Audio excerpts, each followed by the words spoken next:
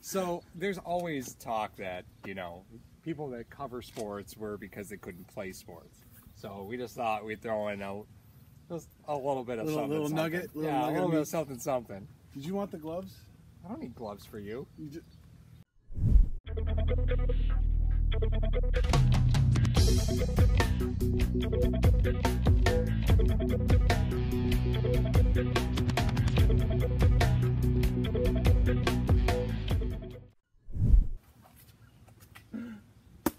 Oh, come on.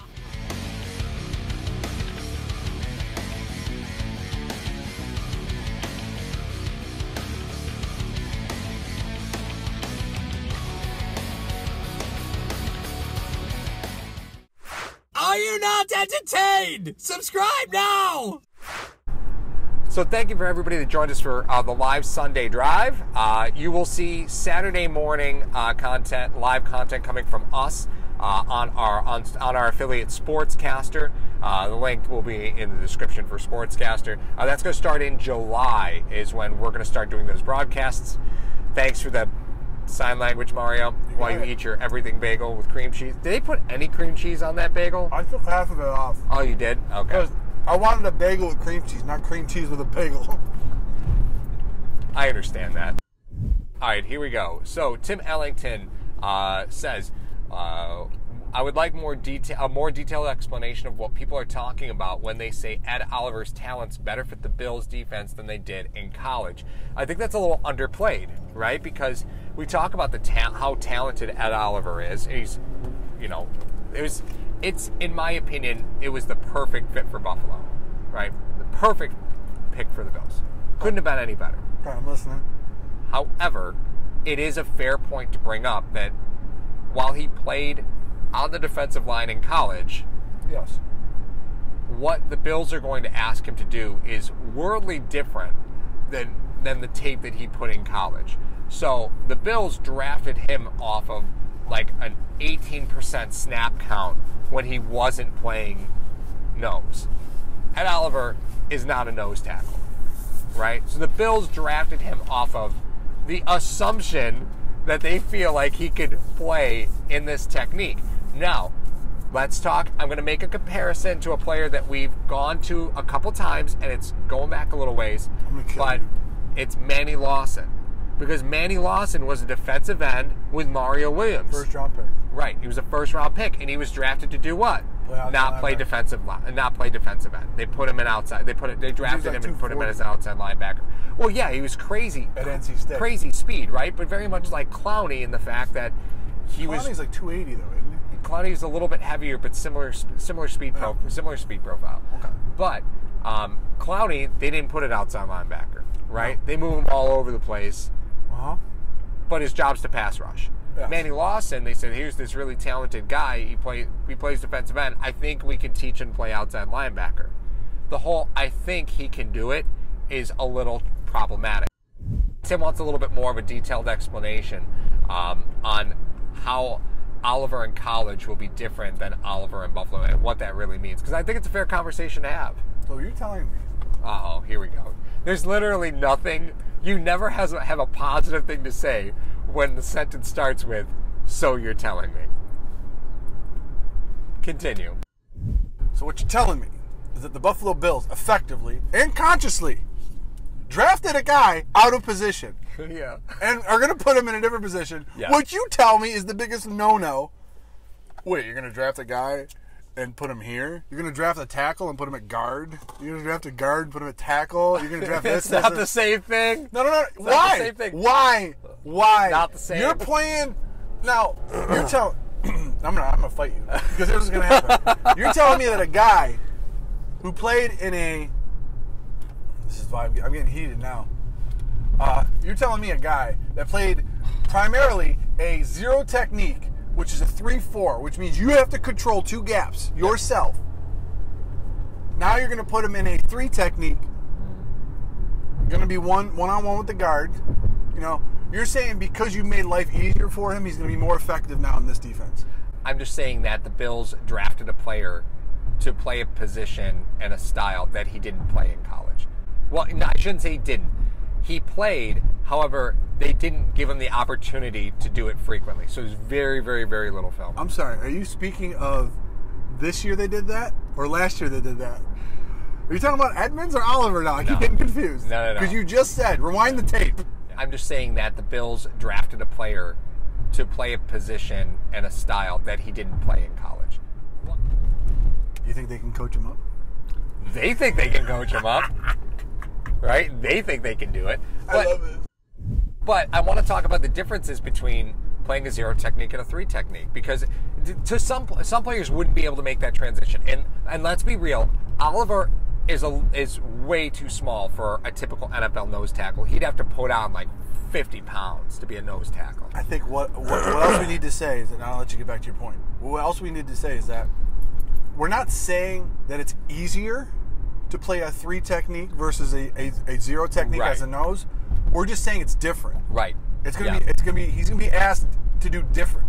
Visually, it's complete a different look. Yeah. Visually, complete it's different look. responsibilities. Right. You know what I mean?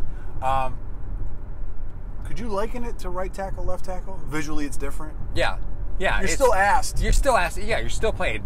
You're still playing tackle. You're still playing the offensive line. But you're asked to just do things a little different. Yeah. And the way that you see a play Different, breakdown not is not the easier. same. Yeah, Right. Different, not easier. Right. So what we saw from Oliver from a pre-draft process was a thin Ed Oliver, trying to show how quick and explosive he was. Yeah. Right. Yeah. And my initial thought was he was trying to show people he could play defensive end. No doubt. Right? No Because doubt. he wanted to make himself as valuable as possible to as many teams as possible. And in a 3-4 system, Ed Oliver can play outside because you're not playing nose, right? So he became attracted to every NFL team because of his speed and explosiveness. That is a fact. There's very few teams that would think that Ed Oliver, unless you're the Oakland Raiders, was not one of the best defensive players in this draft, right? I don't know. That Clemson D-line was pretty disgusting. It was, but Cleveland Farrell was not worth Fourth the fourth overall pick. Oliver is quick and explosive, right? Mm-hmm. It looks like he can play a three technique. It does. Because it looks like he can. Yeah. But we don't really know. There's some tape out there where he's playing it, and he looks very dominant. He really does. He looks very dominant. Yeah. Playing in a three technique. You have to figure out that the competition that he was playing against while he was playing in the three technique, you know, what's going on with those guys. But here's the deal. I'll give you an example, right? Mm-hmm. I think this is similar to, let's say, Ty Montgomery from Green Bay. I think this is similar to Ty Montgomery. Whereas Montgomery was a wide receiver, different responsibilities. Yes. Had some snaps at running back, right? Okay. Let's say this was in college, right? Would Ty Montgomery have been drafted as a wide receiver or a running back in the season where he moved to running back? What would teams have done? Would they drafted him as a wide receiver or a running back? So that season where Ty Montgomery was at a wideout, Green Bay got rashed with running back injuries, and Ty Montgomery moved to running back.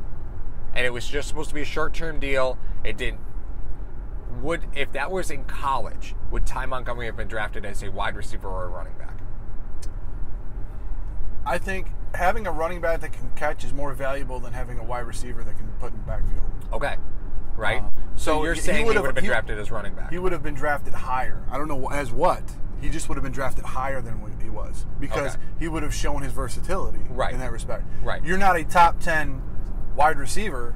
Right. However, you may be a top 8 running back because you can catch the ball and do things that we like. We can come out in a 3-wide set and then motion you out to go doubles. Right. That's amazing. I agree with that. Okay. I agree with you there. I think, not to say that Ed Oliver isn't an elite talent, because he is, but I think his versatility is what made him so valuable. So the way that him losing all that, not all that weight, but he lost weight to try to show he could play outside. Right. Did he try to drive that point home instead of try to put on weight to say, hey, listen, there are more 4.3 than 3.4s in the league right now that are drafting higher. Right.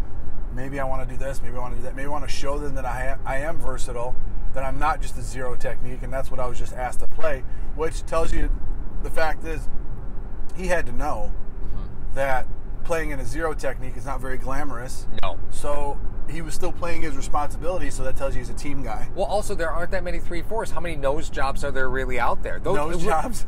Well, okay. How many right? But there's probably as many nose tackles as Michael Jackson had noses right now in the NFL. Really, when you look at 3-4s, that's Didn't probably Paulo true. just retire? He did, yeah. Okay. But that's exactly it. That's the Once you last get I a can good remember. nose tackle, they stay forever. They do, because you They last forever. They just like an elite left tackle will cover up a guard. You know what I mean? Yep. A nose tackle will cover up subpar linebacker play. Yep. Because he's playing two gaps himself. Right. My concern about Oliver this season, because even though it's going to be a different look from a zero technique where you're taking on two guys to a three technique where the goal is to only take on one. Right? He's got to do that side. Yeah. Right, exactly. The goal is to only take on one. My concern is his weight and his body, right? Because these guys just go full on, full bore, nonstop. He was weight controlling before the draft. Now he's going to try and put on weight. I'm a little worried about burnup. I think people are expecting Ed Oliver to come in and change the way that the Bills are going to play defense and be a generational player. And while he may be that someday, I think it's a little in the stars for people to think that Ed Oliver is going to. This isn't the NBA. There's not 8 guys on the roster. Yeah. Right? This is the NFL. There's 11 guys on the defense. It's harder for a rookie to make an impact on an NFL defense than it is for a rookie drafted NBA player to make an impact on his team on offense or defense. Well, it's apples and oranges, man. Right. But I think those two lines get crossed because you expect a top 10 player to make an immediate impact. And while he may make an impact, he's going to be playing 45% of the snaps. That's why I think he won't burn out. So you think So that's he'll be part of the fresh. equation? Yeah, I think the fact that he's going to be on such a rotation. Now, if you're telling me that Ed Oliver is going to go in and he's going to play 80% of the snaps at a three technique majority of the year, by the 12th week he's done. Yeah. He just stick a fork in it because his weight might drop. Yeah. By that time. That's what I'm saying. So that's what I'm saying is about. by the fact that he's on a regimen. Listen, you're going to be a three technique. We got to keep your weight here. This is your diet plan. This is what we're going to put you on. This is what you're going to do. You're only going to be playing 55, 60, maybe 60% of the snaps. Right. Okay. That'll still keep him fresh throughout the year, and that's why I think defenders, in that respect, because what's the number one position we talk about all the time? Running backs. They burn out so fast when they're overused in their rookie season. Right. Leonard Fournette. Perfect example. Who's the guy? I mean, even Elliott.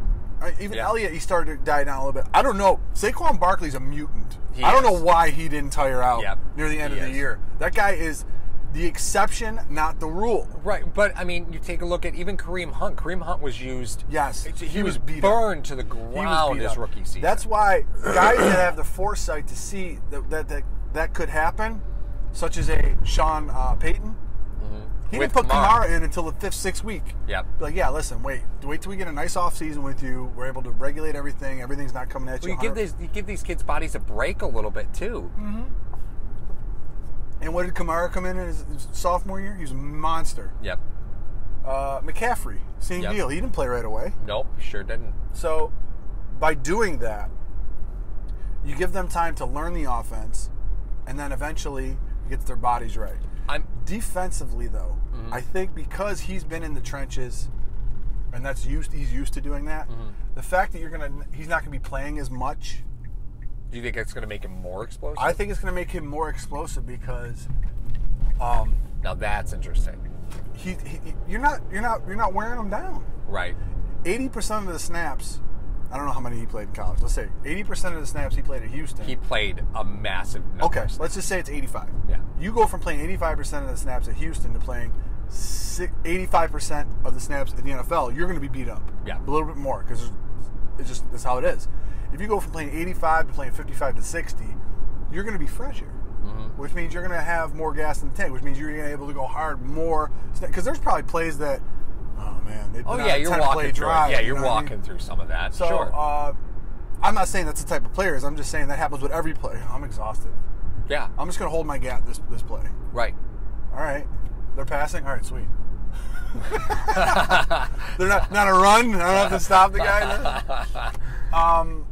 But that's some of the things that will go into it. I'm not saying that he's going to be, because after week 1, No one's 100%. No. Oh, I agree with that. So I'm saying, like, but I'm just saying you're not going to see the burnout in week 13. I think he'll still be pretty productive. I'm enticed by Ed Oliver's rookie season to see what it looks like, right? I'm very enticed. I'm anxious to see what that looks like. I'm excited about year 2 of Ed Oliver. I'm more excited about next year with Ed Oliver than I am this season. Really? Yeah, because I think there's a bit of a learning curve when it comes to asking a guy to play a role that he didn't play in college, right? The game does move at a different speed. You're talking about professional athletes, not college athletes, so it is different. But I also think we're going to see him on a limited snap count. He's going to be on a pitch count. I mean, and I think sometimes we get really excited about things as fans, and we forget the fact that on this defense, there's no stud across the defensive line that's out there 85% of the snaps.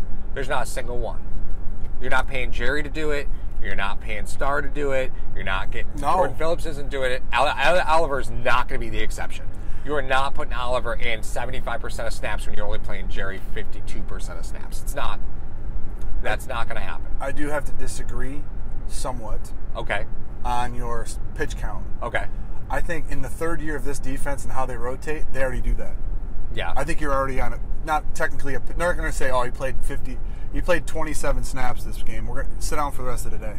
Right. I think just by naturally them doing the rotation that they do, it'll be that way. Sure.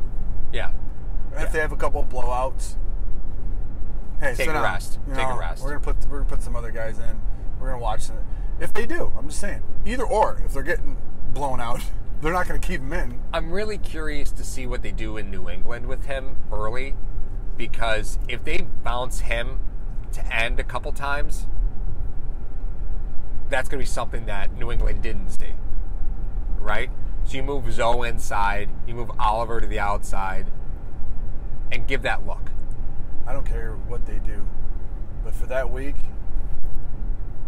I'm putting Adrian Waddle in the defensive line room all week.